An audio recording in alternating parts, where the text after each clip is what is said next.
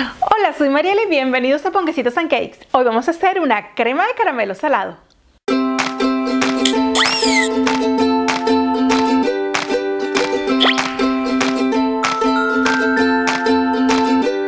La crema de caramelo salado, también conocida como toffee o como crème caramelo beurre salé, es un tipo de crema que debemos tener siempre a mano porque es una receta súper fácil, rápida y nos va a servir para acompañar nuestros pasteles, las crepes, las tortitas, los brownies, las galletas, para yogur, para frutos secos, para frutas.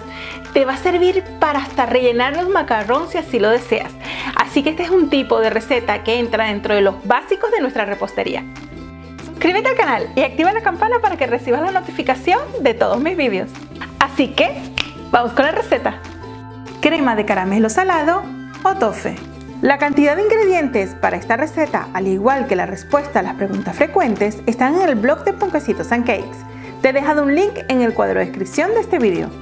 Lo primero que vamos a hacer es calentar nuestra nata, también conocida como crema de leche. La llevamos casi hasta hervir y reservamos. Inmediatamente, en una olla y a fuego medio alto, derretimos el azúcar junto con el agua. El azúcar que se salpica alrededor la puedes quitar fácilmente con una brocha de silicona mojada en un poquitito de agua y de esta forma evitarás que se queme. Presta mucha atención de que tu caramelo no se queme, ya que si no tendrá un sabor amargo. Una vez esté el azúcar completamente deshecha y nuestro caramelo comience a dorar, bajamos el fuego a temperatura media-baja. La cantidad de nata que le vamos a colocar a nuestra preparación es lo que va a decidir si va a ser más fluida o va a ser más densa, según el uso que le vayamos a dar. E incorporamos en pequeñas tandas nuestra nata o crema de leche, que aún se encuentra caliente.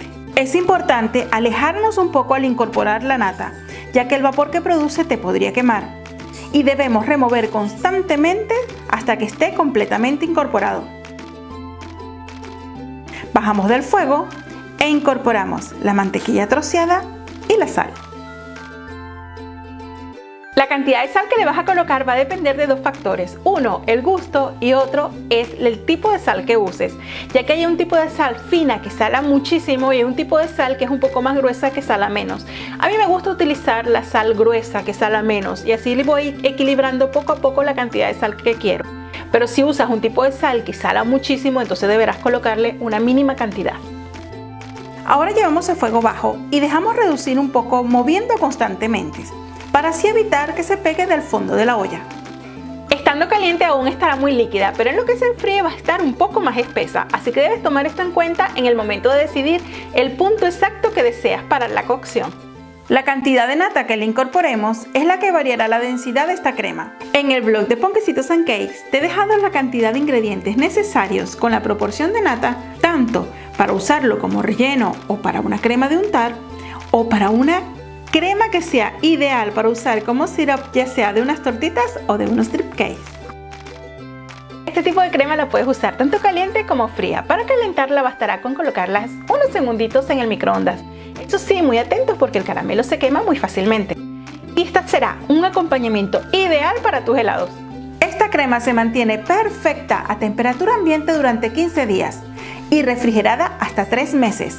Solo que al estar en la nevera su textura será menos fluida, así que deberás sacarla por lo menos una hora de la nevera para que su textura cambie un poco antes de usar.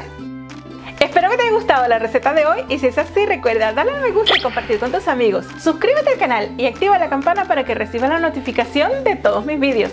Nos vemos dentro de nada con otra bioreceta. ¡Chao!